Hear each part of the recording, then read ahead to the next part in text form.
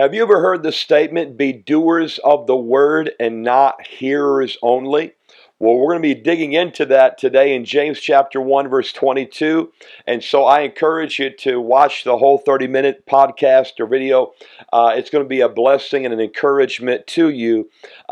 This truth of being a doer of the word and not hearers only is one of the most powerful truths from God's word that we need to understand as a child of God in order to walk out this Christian life the way that He is designed for us to walk it out. So let's get into it. James chapter 1, beginning with verse 22 today. And we began this section last video. So you can see this on the top of the screen here, this section, verses 21 through 25 of James chapter 1, be doers of the word and not hearers only. And we started verse 21 last video, and we're going to pick up with it today. But I want to get into this, okay? When he said, be doers of the word and not hearers only, deceiving your own selves. The Greek word for word in that verse is the Greek word logos. And when we take it in context, he's referring to the word of truth in verse 18, which is the gospel. And also, he's making reference to what he will refer to in verse 25, the perfect law of liberty. And so really those are the same thing. In essence, the gospel of Jesus Christ, what He's accomplished for us at the cross through His death and His resurrection. And so that is what James is referring to here when he says, be doers of the word. You know, so often this verse right here, the word for word is normally interpreted as just simply referring to the Bible. Just, in other words, just be a doer of the Bible and not hearers only. You know, that is correct in a sense, but in the context of this verse, again, he's referring more to the word of truth, the gospel. So James is not making a blanket statement, just do the word of God in your own strength, okay? Sometimes people interpret it that way, and that James is saying this, just be a doer of the word in your own strength, just figure it out. No, that is not what James is talking about at all. He's talking about something actually much deeper than that, much more specific than that. Now, when he said here, but be, that word for be here is a verb. It's a present middle imperative, which means this, but keep on becoming. So this is important. So James is emphasizing who we are becoming, not just our doing. Does that make sense? Again, he says, but be doers of the word. He's not just emphasizing just doing for the sake of doing. No, not at all. The Holy Spirit is leading him to write it in this way. So he's dealing with, again, who we are, not just what we do. Now, we're going to pick apart every word in this verse here because it's that important. The word doers, as you can see on the screen, is the Greek word poieo, and it means to make something, to express what is in one's heart.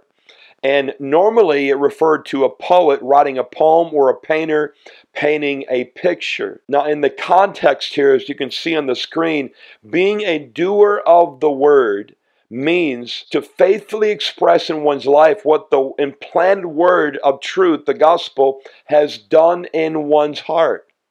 It's really the same principle that Paul gave in Philippians chapter 2 and verse 12 when he said, work out your own salvation with fear and trembling. Work it out. It's not the same Greek word for work out, but it's the same idea, the same truth. Work it out. In other words, there's a work that God has done in you. Okay, there's a word, there's a truth, there's a gospel implant that you have as a child of God, okay? Now express that in your life. Express that in your attitude, in your actions, in our reactions, in our words, okay? What we see, what we look at, what we listen to, again. All of that is an expression of the work that God has done in us. Kenneth Weiss, the Greek scholar, this is what he said about this verse. He translated it this way, moreover, keep on becoming doers of the word and stop being hearers only, reasoning yourselves into a false premise and thus deceiving yourselves. And so Kenneth Weiss, again, he shows that the emphasis that James is putting here is not just simply on the outward action. Yes, it's a part of it, but it's being.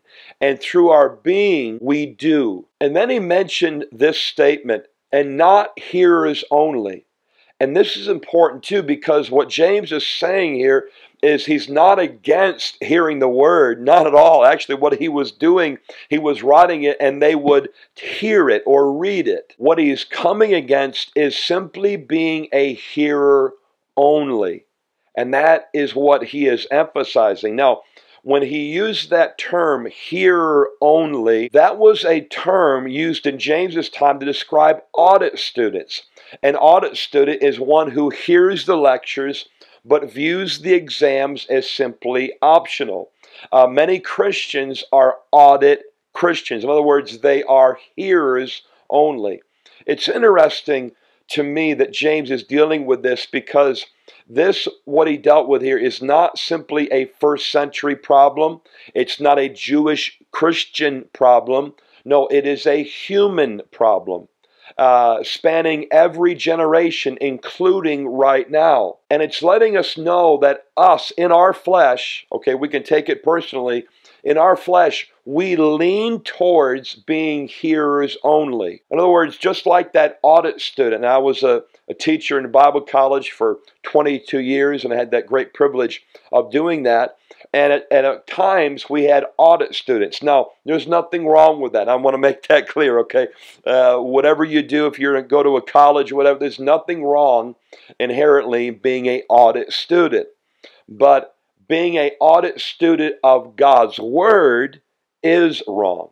You see, in a class, a person can be an audit student, and what that means is they have the privilege of sitting in all of the classes, but there's no obligation, there's no requirements upon them to do any requirement, any test, any homework assignment, anything, any research paper, nothing. They're not obligated to do anything. They are literally hearers only.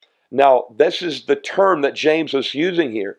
And he's saying here, as believers, don't be audit Christians. Don't be hearers only, but hear the word definitely. But when you hear the word over and over again, the word of truth, express that in your life. Again, it's the same truth that Paul was bringing out in Philippians 2 and verse 12. And then he makes this statement at the end of verse 22, deceiving your own selves. What does that mean? Well, you can see it on the screen here. It literally means to miscalculate, an incorrect reckoning or incorrect calculation, and that is about ourselves. You see, it refers to self-deception, a wrong conclusion about one's condition before God, and really a wrong conclusion about God as well. You see, it's a wrong conclusion that what God is wanting from us is simply to hear the word only. That would have been what some believers were believing. They were actually believing that God just simply wants them to hear the word only, and doing the word is not really that important. Where James is saying here that if we're only hearers only, in one ear and out the other, or we're hearing the word and it's in our head intellectually, but we're not having a heart of faith and hunger and thirst after righteousness. We're not, Jesus is not taking a priority in our life. That is what happens when one is simply a hearer only. And he said here, if that's what we are, then we are deceiving ourselves. We are coming to the wrong conclusion about God and about ourselves and about the Word of God. Again, a wrong conclusion, self-deception. I'm not trying to be pessimistic or the cup is half empty, okay? Not at all. But as James wrote here, it implies that there were believers in his day that he was writing to that were self-deceived. You know, Satan is a deceiver. Demonic spirits deceive people. But you know what the greatest deceiver is? It's our own self. And that's what he referred to, deceiving your own self. Self-deception is the worst deception there is, because you believe that the light that is in you is light when in reality it's darkness. And I'm not meaning it you're not saved or anything, but when we deceive ourselves as Christians, really it's a light that's in us that we think is light, but in reality it's error. It's darkness. And so that is the point that James is making. Be a doer of the word of truth, the gospel. Express it, again, in your actions, your words. Let our whole life be an expression of the truth of the gospel. Moving on to verse 23 here, as you can see on the screen, for if any be a hearer of the word and not a doer, and that's implied a hearer of the word only, he says, he is like unto a man beholding his face or natural face in a glass or a mirror. For he beholds himself and goes away and straightway forgets what manner of man he was. But whoso looks into the perfect law of liberty and continues therein, he being not a forgetful hearer, but a doer of the work, that's God's work, this man shall be blessed in his deed. Now let's pick this apart. That word at the end of verse 23, he is like unto a man beholding his natural face in a glass. Again, this is a hearer only and not a doer. That word for glass literally means a mirror, and it's a reference to the perfect law of liberty in verse 25. And I'll add this too. It's also a reference to the word of truth. Again, the gospel, the message of the cross, the glorious gospel, whatever term you want to use for it, the gospel again. That's what James is referring to, that he looks into the gospel. And when he looks into the gospel, he beholds his natural face. This is so important. That word natural face here, it refers to the weaknesses of our own self, our flesh. You see, whenever we look into the gospel, that is the way that we correctly see ourselves, the way God sees us. That in our natural self, in ourself, we are sinners in need of a Savior. And even as a child of God, okay, now, as a new creation in Christ, praise God, we're not the old man, old person we used to be, all right? But even in our redeemed state, we still are weak in ourself. We still have a flesh in which we're weak in. So by continuing to look at the gospel, that's how we see ourselves correctly. That's how we see God correctly. Because we don't see just our weakness, we see His provision. We actually see both, okay? When we look at Christ, we see our weakness and we see His provision in the cross. And that is the greatest blessing there could be.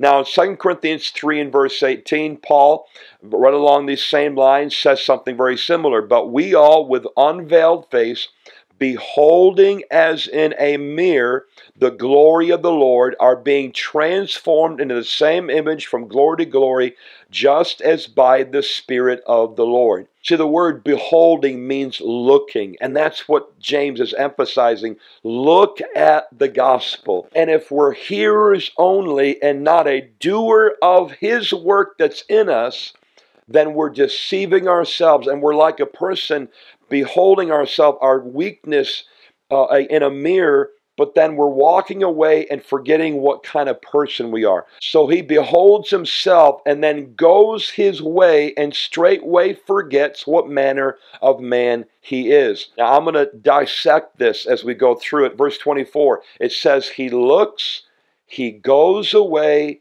and forgets. Pay attention to those words in verse 24.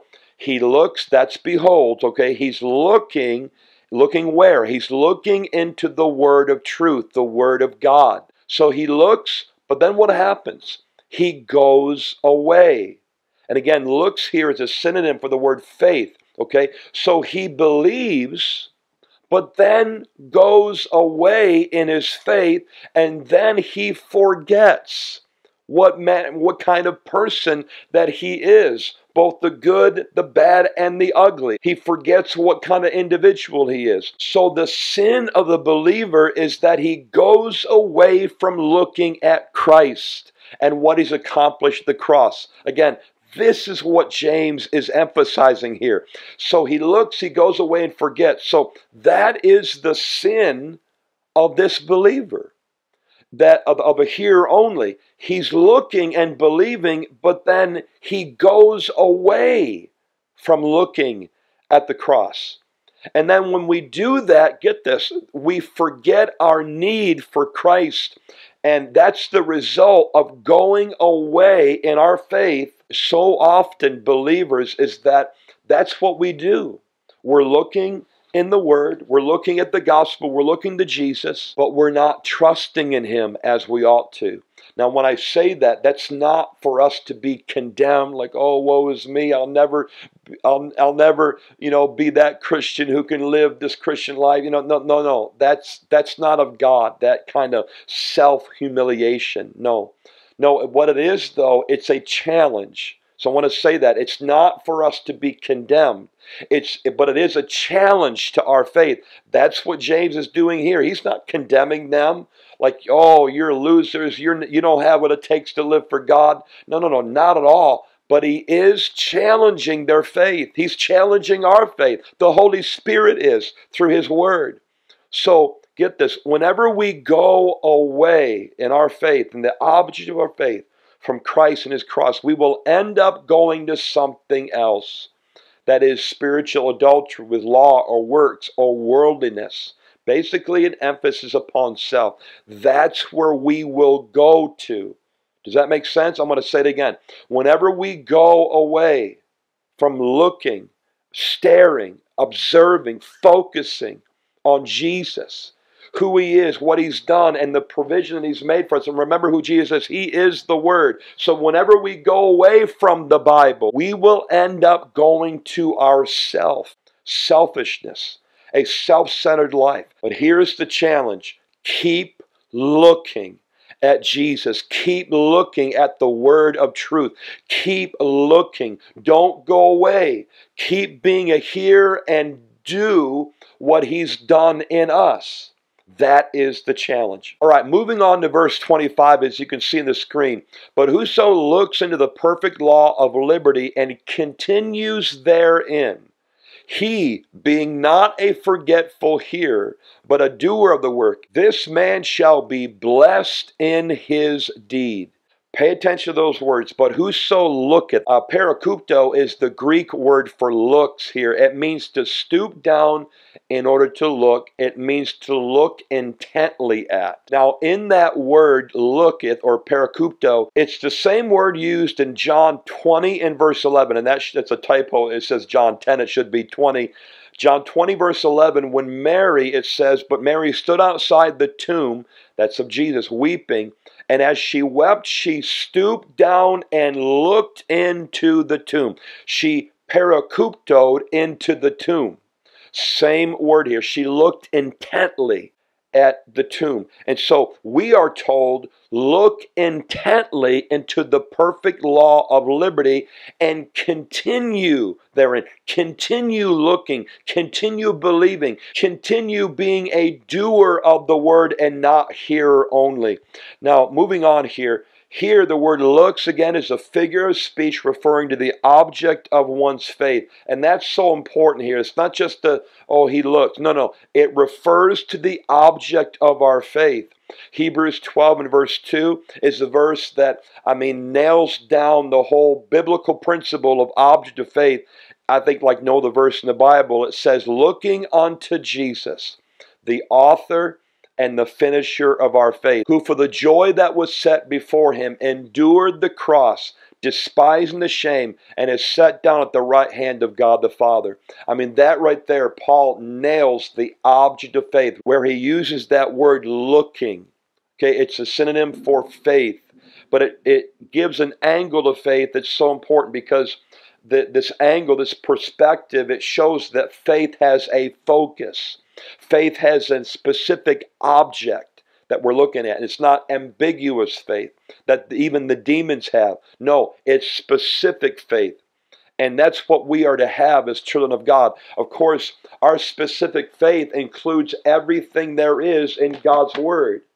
but it is through, okay, it is through the lens, if I could use that terminology, it's through the lens of Jesus and what he's accomplished through his death on the cross and the fact that he's risen from the dead. That is the theme of God's word. And James is emphasizing that we are to keep on looking, keep on believing, keep on being a doer of the word. All right, continuing on in verse 25, as you can see it there on the screen, again, picking this verse apart. But whoso looks into the perfect law of liberty. You know, I have found personally through my study of God's word over the years that this term that James used is one of the most important for us as believers to understand. But what I have found in myself and what I see in others is that so often this term, which is a very specific term that James is using, that the Holy Spirit led him to use,